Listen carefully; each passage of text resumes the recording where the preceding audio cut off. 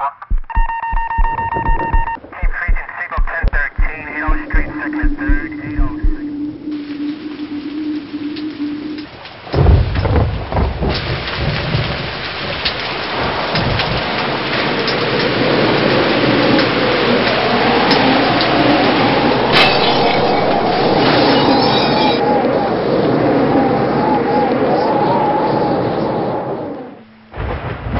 The weather reports said we were in for some severe storms that day.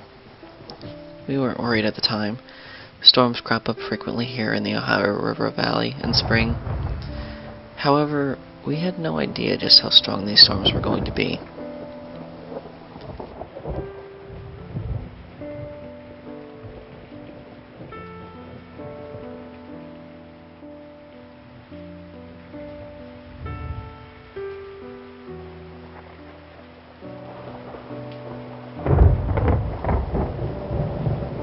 It was Friday morning on March 2nd, 2012, and I was 15 years old. I woke up and got ready with my siblings to go to our co-op school, Woodland Enrichment Academy. As we were driving to school, I noticed dark clouds on the horizon and wondered how long it was going to rain that day. Throughout the day at school, the sky kept getting darker and my family began to get more and more worried. My mom received a text message from our local weather station saying that there was a tornado warning for Clark County.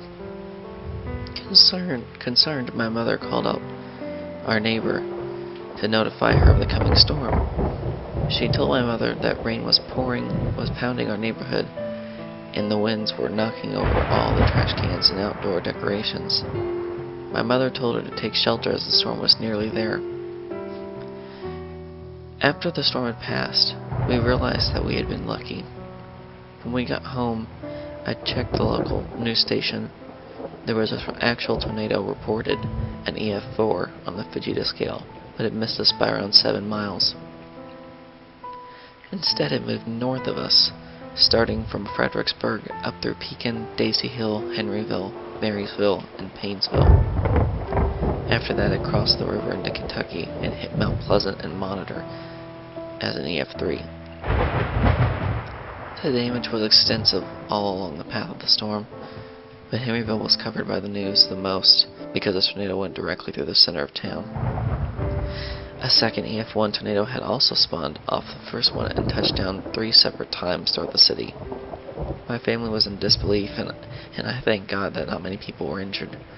I would have immediately gone up there to help, but the city was placed under curfew.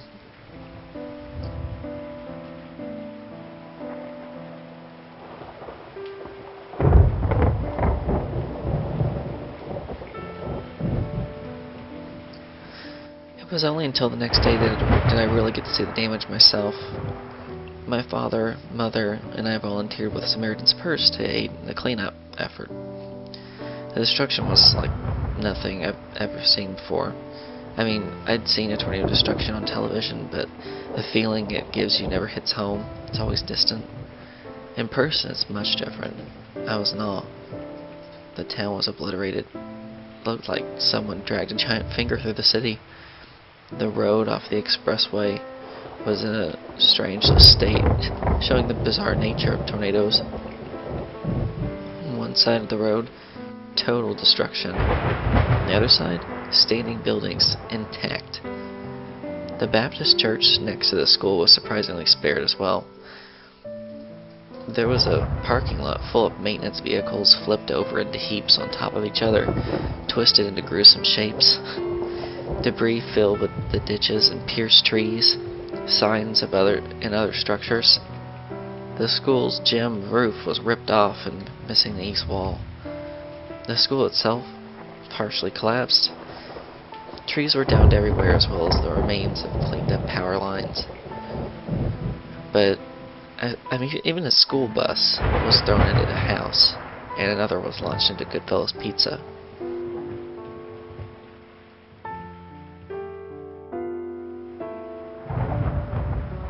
The part that stuck out to me the most, though, was the hail. Baseball-sized hail. Almost every window and windshield of each vehicle in the town was shattered. Hail pummeled every structure, denting everything. I cannot imagine what it must have been like to be caught outside this storm.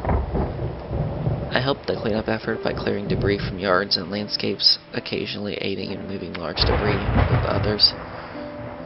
Older volunteers used chainsaws to cut through trees that had fallen on houses and clean the inside of houses that had been pierced by debris.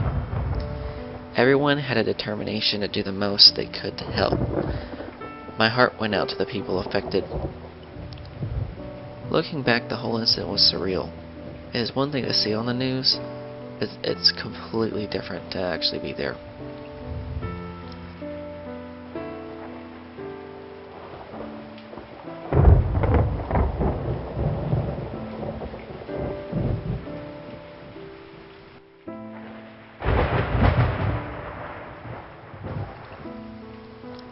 The experience was overwhelming. After being there, you definitely have to have a different mindset about these things. Being there and living so close to Henryville definitely changed how I look at weather and severe storms. Now, when the strong storms are forecasted, I take these forecasts very seriously and follow the radar path of these storms. I don't blow off warnings either. After seeing the damage the tornado brought upon Henryville, I realized that I'm powerless to stop the wrath of nature and vulnerable to its fury. I make sure to get others and myself to shelter as quickly as possible, for fear that another Henryville incident may happen. Only this time, I'm the one staring face to face with death itself. That day will be forever ingrained in my memory. Something you don't forget.